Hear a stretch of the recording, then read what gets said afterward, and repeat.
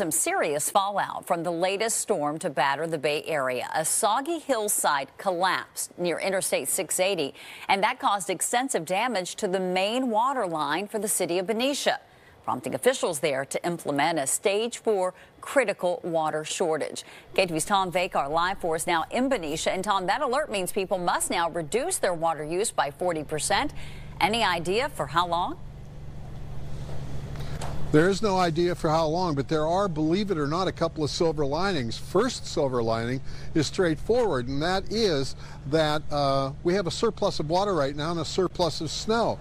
The other silver lining is this time of year, people use far less water than they do in the summer and in the fall. Benicia's main water pipeline, a whopping 3 feet in diameter, buried 10 feet deep, was damaged Wednesday during a landslide just off Gold Hill Road near I-680.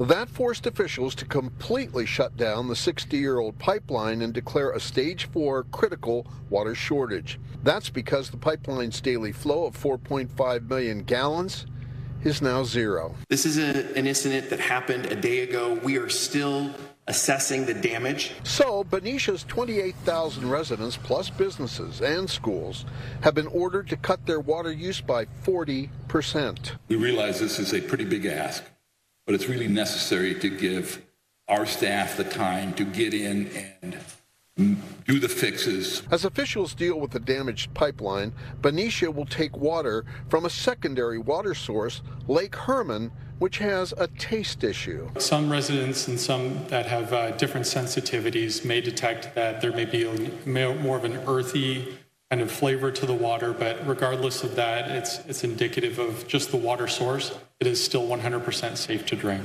Nonetheless, that caused a run on bottled water at local stores. But they said it's okay to drink. So went in the store to get some water, but they're pretty much sold out already. We're not washing the dishes as often. We're taking shorter showers and all, and we're just trying to conserve on our water. And we're buying bottled water to drink. Last May, Benicia asked for a 30% reduction in use when an aging pipeline broke underneath the city's water treatment plant, a request drought-weary customers nonetheless stepped up to. I am confident that they're going to step up again to do that. I don't think that should be a problem. It might be a little harder for people that have larger households.